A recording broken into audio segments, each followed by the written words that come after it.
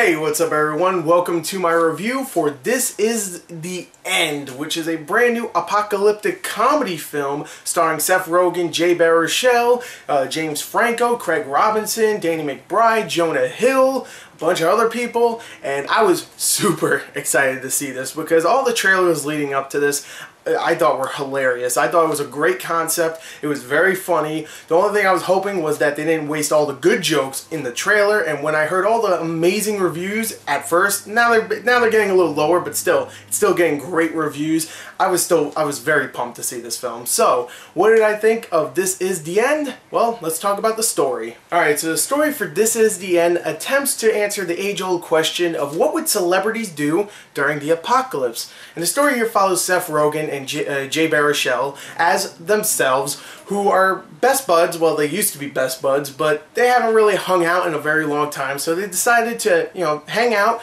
try to rekindle that friendship, smoke some pot, drink beers, play video games, watch TV, whatever. But of course, Jay Baruchel does not like Seth Rogen's brand new friends that he hangs out with, which includes James Franco, Jonah Hill, Danny McBride, Craig Robinson, and a bunch of others. But Seth Rogen wants him to like his brand new friends because he doesn't want to have to hang out with one set of friends and then hang out with another person. He wants to just hang out with them all together. So he brings Jay Baruchel to James Franco's party that he's having at his house, and he wants him just to, be friends with everybody. But of course, it doesn't really work that way. Jay Baruchel's like, oh, I don't like this party, but Seth Rogen and everybody else, they're having a good time.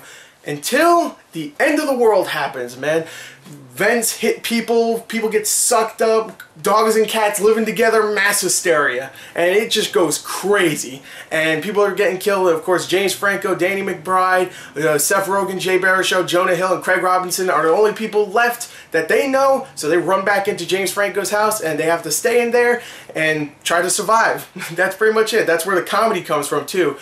During the movie, they of course see other celebrities that make brief cameos. But for the most part, it's just them hanging around, insulting each other, and sometimes something bad happens. So that's really the story of This Is the End. I'm going to tell you straight up, I love the story of This Is the End. It is very simple. It's a bunch of guys in a house waiting for the apocalypse to end, but I loved it because all the characters, there are no characters. The actors are playing themselves, sure, caricatures of themselves, but they're always making fun of each other about past movies, or, oh, Seth Rogen has a dumb laugh, they're making fun of each other. There's one part where everybody goes in James Franco's basement and you just see a bunch of posters of stuff around from his past movies. It's just great. I love that. And what I also love is that they're all assholes, but there's a variety of assholes. They're not just all the same asshole. They all have different perks of being an asshole. Good movie. No, that's a sequel to Perks of Being a Wallflower.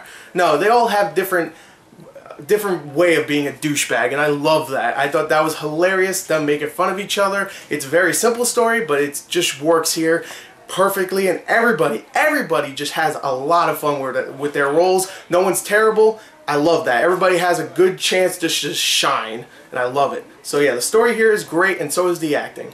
Like I said, the movie is funny, but oh no, it's not just funny, it is hilarious all the way through, Before the apocalypse, where they're just hanging out, cracking jokes, referencing things, that's hilarious. When the apocalypse happens, it turns into a different movie. They have to survive, but they're reacting to things in just hilarious ways. They're just, going after each other in just funny ways. It's hilarious, and I love both parts of the movie, before and after the apocalypse happens. I just love that. And it's just so funny watching these characters react. Even when the movie's not being funny, it's being entertaining. There is actually a couple of somewhat action scenes. There's some chase sequences, there's some actual good special effects being used in the film, and I found that to be very surprising, seeing that the budget is really small. It's like a $25 million budget, and that's great. I thought it was very, very well done with the special effects, because it does get special effects heavy later on in the film, and I found that to be very surprising. I also loved all the cameos in the film. Some of them you already know about, like Michael Cera, who is freaking hilarious for the short time he's on.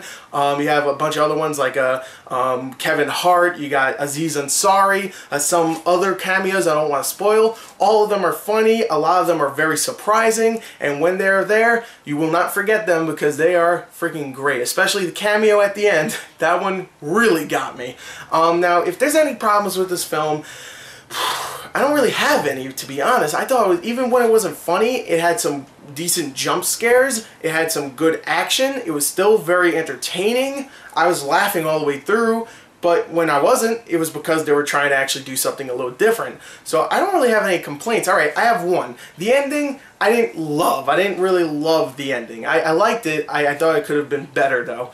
That's it. That's the only complaint. So I have to give this movie a 39 out of 40. It's one of my favorite films of this year. One of the best comedies I've probably ever seen in my life. So yeah, This Is the End is easily worth your money. Definitely check it out this weekend. Thank you and goodbye.